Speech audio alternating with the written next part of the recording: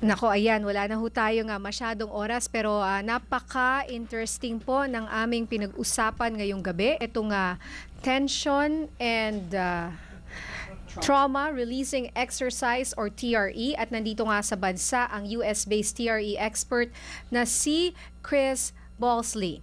Chris, thank you for joining us tonight, and thank you for coming to the Philippines. I understand it's your first time. It is. Yes, and how is it so far? Wonderful.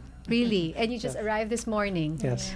Okay, but good luck with your work. Since pupunta ho si Chris dyan ho sa Tacloban tsaka Bohol, ano? Para ibigay ho itong TRE para sa ating mga kababayan na hanggang ngayon, naku, wag ho nating kakalimutan yung ating mga kababayan dyan sa Tacloban, sa Bohol, pati sa Zamboanga na naiipit pa rin at may trauma pa rin ho sa nangyari. Before we go, Chris, do you have a message to the Filipino people? I do. The Human Capital Development Group, HCD, brought us in because they realized that the storm on November 9th destroyed some of the cultural fabric of the Philippines. And what they're really looking to do is to bring back that sense of liveliness and joy that's inherent in the Philippine culture and that's been dampened by this terrible, terrible experience. So through their helping me to get here, we've created a way to train trainers so that when we leave, there will actually be an ability to come back to the lightness and joy that should be part of this culture. And that was their goal, was to bring us here. Ayan, maraming salamat. Thank you, Chris. You're welcome. And Dr. Medina.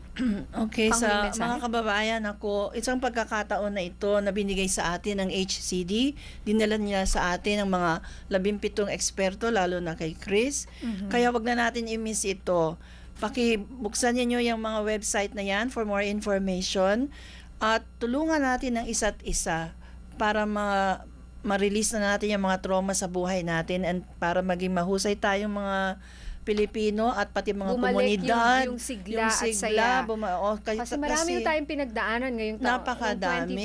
2013. Kailangan natin ito. Kaya I hope lahat kayo mga kababayan, pumunta kayo, magpa-train na kayo. Ayan, libre naman. Libre pa. At sabi nga ni Chris, kahit raw pala meron kang sakit sa puso, sabi niya, or meron kang iba pang sakit, unless physical, no, na hindi ka makagalaw, ay in fact, mas nakakatulong pa raw ito para guminhawa ang iyong pakiramdam.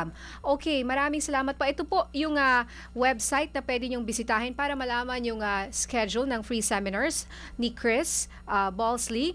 Ito ho, www.hcdgives.tumblr.com, or pumunta ho kayo sa Facebook nila, TRE Philippines 2014. Yan. Or contact po ninyo ang HCD Gives at thehcdgroup.com at tawagan ang numerong 634-4478. Yan. At for more information, bisitahin rin ang www.thehcdgroup.com. Maraming salamat sa ating mga panauhin ngayong gabi. Dr. Lourdes Medina, ang ating Filipina TRE advocate, and Mr. Chris Balsley, ang ating US-based TRE expert. Thank you. And yes, Chris, may gusto kong sabihin.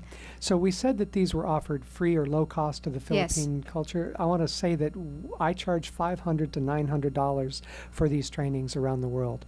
So that's the value of the training. $500 USD to $900. To $900 for an hour. No, for the training, for the 3-day training. For the 3-day training. And we're offering that for free or low cost to the local population. Oh, that's very nice. Okay, maraming salamat rin sa Human Capital Development na nagdala kay Chris dito sa ating bansa. Carissa Villacorta, hello and thank you.